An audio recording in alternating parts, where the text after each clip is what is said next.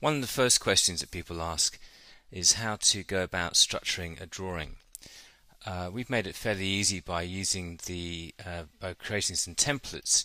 So go to the File menu, New. You'll see there's some Spotlight templates there, one for theatre, one for events. I'm just in the event one now. And you can see here in the navigation palette, and if the navigation palette isn't visible, you can always get to your palettes back from the window menu. There are several layers here. Layers are really like the electronic sheets of tracing paper. The visibility columns are here. You can make them objects on those layers, or those entire layers visible or invisible, and it's also controlled by these layer options. Active only, you'll be able to snap across others, but they will be grayed, or show snap others. And these can either all be independent in different scales, or they could all be linked together by going here and going unified view, which means they all rotate accordingly. Let's just quickly draw something here on the venue layer, and let's just draw the outline of, say, a ballroom, and let's say it's 14 meters by 10 meters here. And I'm just going to run these very simple commands from the event planning suite. I could of course use the building shell tools and just use the wall tools, etc. This command will actually just do it for me. It won't insert doors, you have to put those in separately. So let's go create room, and let's say you had to have an object selected such as a polyline or rectangle or circle, whatever. Let's say our height is 6 meters, the wall thickness let's say 270, it's full color, something like that. And maybe I have Renderworks here, so I'll just very quickly put in something like that. Likewise for the floor, let's have a nice carpet, and I won't have a fill for that. And let's just click OK. And the command will now create the 4 walls and the floor. I can see that by going to a right isometric now. See that in 3D. So let's go back to top plan, and now let's put in the stage. So by clicking here in the layers, and because I've got the other objects grayed out, even if they're made fully visible here or grayed, I can still snap to them. So even though I'm now on the stage layer, I can still snap to those objects, and I'm just going to draw a stage in here, something like that. Let's say this is 8 meters wide by 3 meters deep. Let's just center this up now to the back wall. So I'll pick it up from the center there to the midpoint. And let's say we want to have a bit of breathing space behind there, so it's not right up against the back wall. Probably the easiest way to do this is to go modify and move. And let's move it down in the Y, which is the vertical. Let's say move it by 600, so minus 600 in the Y direction, and the X is the horizontal. Now with this stage, let's just draw another quick stage here. Say it's a catwalk, and width, that's a lucky guess, and let's say it's a 3 meter extension. Now I'm just going to marry these up. So by picking it up from the center like this, I can just move it until I snap to the bottom center of the other object. Now holding the shift key down, I can select both, and I've got 2 rectangles selected here, and I can right click and now add these together. If they were overlapping, I could take a bite out of one of them, but let's add them together. So I've now got this polygon which tells me its perimeter area, that type of thing. And let's just now run this other command from the event planning suite called the create stage. Similar as before, let's say it's 900 high, and let's say it's got a bit of a carpet, a side texture, again because we've got Renderworks installed here. Let's have some black pleated drapes, click OK. And now if I look at this with a flyover tool, I can rotate around. Note however how the room, the walls don't move. That's because I don't have unified view on. To have unified view on, I just go to the view menu, unified view, and now everything will be linked together. And there's a little icon next to the teapot up here which turns the unified view on or off. So let's go back to top plan for a second, and I'll just turn unified view on. a bit of a lag here because of the recording. We could put in some treads. So again, I could go event planning, create stair. Let's say its width is 1200. Again, it's full color. I'll just have that, same as a carpet perhaps. Click OK.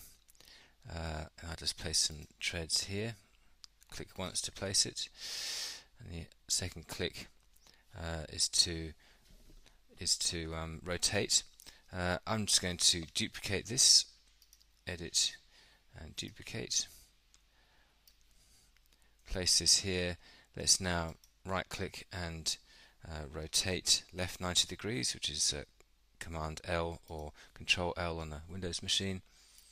Pick it up from the center and snap it to there. Now let's just mirror and duplicate this using the mirror and duplicate tool.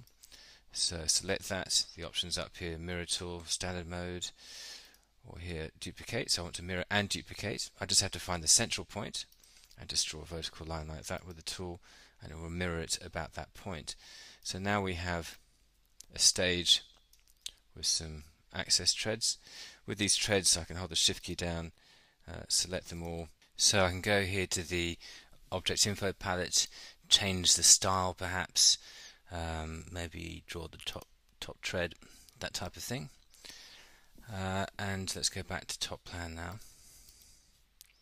and let's add some rigging. So let's make the rigging layer the active layer. Let's go to the spotlight, and I'll just put a piece of truss in across the back. I can hit the tab key as I'm drawing and say this piece of truss, let's make it 10 meters. Click, and now I can say let's make it tri-point up, 300. So I'm just presetting now this tool for the rest of this session. Chord profiles round, and ladder bar spacing, maybe let's make that every meter. Click OK. What I'm going to do now is and you see there's a bit of red at the end there. That means that the connection interval, these plates, or I could put spigots in, etc. I'll just put none in for the moment.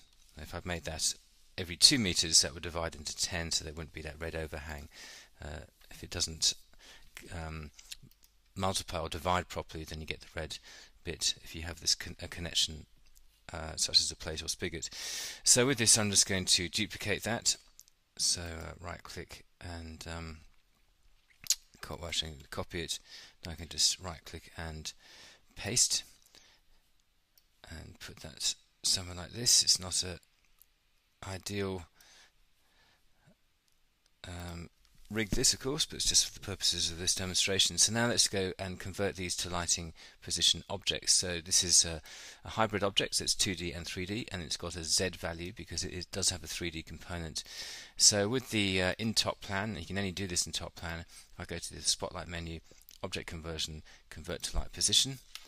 Let's just give this a name, and likewise for the downstage, object conversion, convert to light position, downstage truss.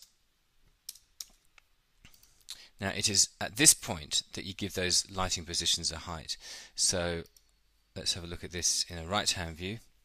Currently they're on the floor, which is great, and let's put these up at 5.5 meters or so.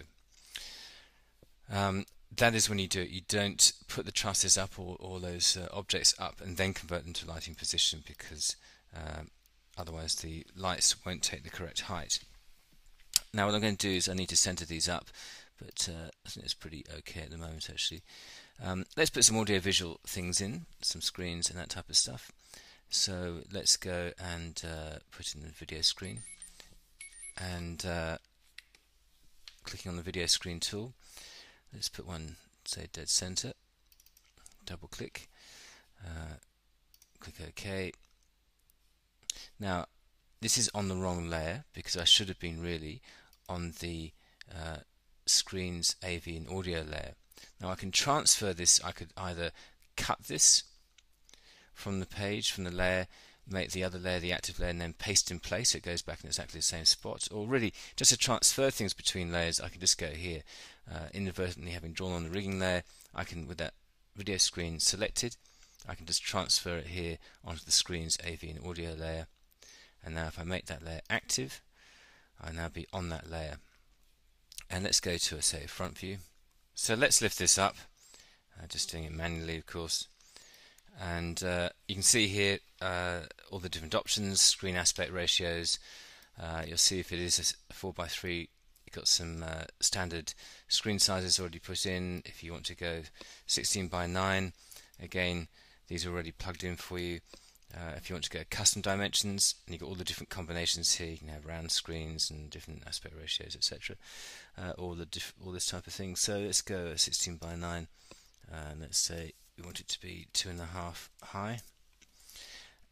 Now with this, I'm not going to do a whole load of things on the about the video screen tool in particular, although I will show some things which are probably quite important. So let's go back to top plan, and let's say that is our position currently, but we don't know really. We need to place the projector onto that truss. Now you can do it two ways, either by a lens. So if we say we've got a lens, you can click here, place based on lens, or distance. So if we go lens, these are all the different zoom lenses, and we could say, well, we've got one of those, and therefore that's not going to work. So let's go a bit of guesswork here, and put that. I can change the zoom factor here. Let's make that, we'll say 1.8. Return. That's pretty close. Or if I'm just going to undo this a few steps to get back to where we were. Every time you do an undo, you can see what the undo is at the bottom right of the drawing window. So that's where the default placement of the projector was. Let's go on distance. Now let's click on the tape measure tool and click, say, from there to around about there. So that's about 8.3 meters. So if I put in, let's say 8400, hit return. Let's go a bit less than that. I can go now minus 200. Maybe even less than that. Okay, so that's about right, and it's actually telling me, oh, there we go, lens is at 1.8. So that's particularly useful and quite accurate from my understanding. Now let's go to a right-hand view, and let's put this projector up on the truss. So the vertical position could be aligned to the top, or it could be actually on a stand. If it's on a stand, you've got all these various scaffolds all plugged in, which are all quite interesting. But let's say it's going to be rigged, and the trim, the bottom trim of that, is going to be, say, 5 meters, and that is just about right for that. Now if we go back to top plan, this is where we're going to look at classes. Now a lot of these objects, these plug-in objects, speaker arrays, speakers, and the curtain tool, lights and that type of stuff, are also controlled, various aspects of them are controlled by classes, and the classes can be seen from this button here. There are always two classes in a Vectorworks document, a none class and dimension class. By default, dimensions go into the dimensional class, and you can see this in the document preferences of the drawing, dimensions, and create dimensions in dimensional class. You don't really have to worry about that. There's some ones here called label. That's for the lighting devices to display the label legend accordingly over each instrument. And that is something which I'll probably look at in a more detailed movie about actual lighting design and Vectorworks Spotlight. But this notion of classes is really what we're on about. So having a look at this here and scrolling down, let's look at, if I go class projection parts, if I check that, you'll see now that there are some classes, VS as the prefix, sorry, and then I've got these frames, projection cones, etc. And that means that, let's have a look at this in an isometric view, that holding the spacebar down to pan down, I can control whether or not the frames are visible, and of course the frame size is all controlled in the object info palette, whether projection cone is visible, the projector itself, whether that's visible, or the screen itself, which you probably won't see unless I turn off the frame. Of course, you might just be projecting onto a part of the set and don't actually want a screen there. So that's one use of classes, and a lot of these plugin objects are pre-classed, although in this instance you actually have to turn the button on saying class projection parts, but it does allow you that control of aspects of the objects. Now let's look at the text options in this video screen.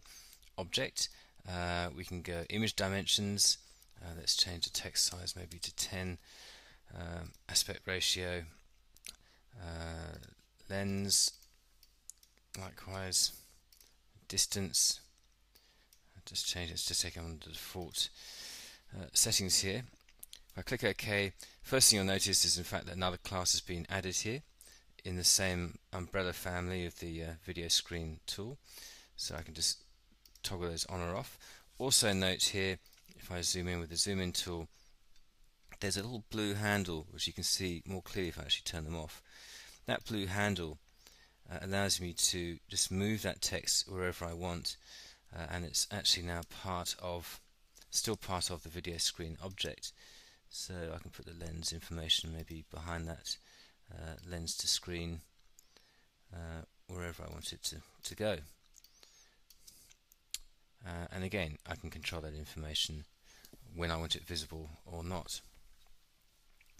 So looking back at this, if I go to another layer here, like the staging layer, and let's make them all visible, fully visible, I can turn off those objects, so anything on that screen's AV or audio layer is now invisible or visible, or indeed just aspects of that object, so maybe the projection cones can be off or on. One thing we might do now is to put a lectern on the stage. By doing so, we will actually have a look at a few things to do with the smart cursor. So let's use the create lectern command. You see there's one there for the create screen that will just basically takes you to the tool, this is what's known as default content. There are some in the libraries folders, library folder under defaults. There are some folders called lecterns, and you can add symbols to that and they'll be available to you there. Now the lectern is ghosting where my cursor is, but I actually want to plonk this lectern dead center of the stage. Now this is to do with the snapping palette here. We'll just have a very quick look at this. Very important to use your snaps. These are the four main snaps you should have on. Snaps are objects, which means when you place your mouse over an object, it will tell you when you're at the midpoint or corners or ends of objects. It's pretty essential, that one. Snap to angle, when you're drawing a line or whatever, it will tell you when you're horizontal or at a particular angle, horizontal or vertical, or it's 30 or 45 degrees. Snap to intersection if you're over 2 points. And this one here, smart points, that's what I'm going to show you now. Basically, if I leave my mouse over a snap point for half a second, the red box is drawn. That means it acquires a snap point. Now I've acquired that snap point, that's quite good. But what I want to do is to get the midpoint between this point here, that point there. It will give me the midpoint, and then I can move my mouse. I've lost it now. Move my mouse back here, and where they intersect, that is exactly lined up. So I can double click. I've now placed that lectern on that stage, on the staging layer, and I can see that in a 3D view. If I go to a right hand view, it's known it's on the stage, so it's gone to the correct height. Of course I can always just change that here in the Z value for the lectern, or just move it up and down manually with the mouse. So of course we need to put in the audience. Let's make the audience layer the active layer.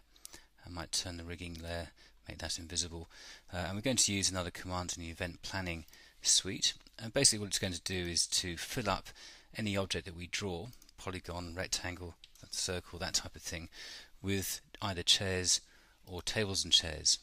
So with in this case that rectangle selected, now I'm only going to do one, because I'm just going to mirror and duplicate the other side once I've created this first, is go create event seating, and in here you've got a list of options including some various symbols. This is part of your default content I mentioned before, which is in your libraries folder defaults. There's a folder in there called seating, I think, and I'm just going to click OK for the moment. First of all, you see here worksheet is created, telling you the quantity in particular. I'm just going to close that. And secondly, you'll see that rectangle has now disappeared, and you've now got a seating layout. And you'll notice they're all facing the lectern. which is quite a cute little feature. But you might also actually want that to happen. You might want to be pointing straight ahead. Now this little blue handle here actually changes the focus point of where those seats move to, and if you click on here, go draw boundary line, it will actually give you a snap point here so you can get them exactly at 90 degrees. If I just turn that boundary line off, you might also want to change the seat spacing. Of course this is all dynamic,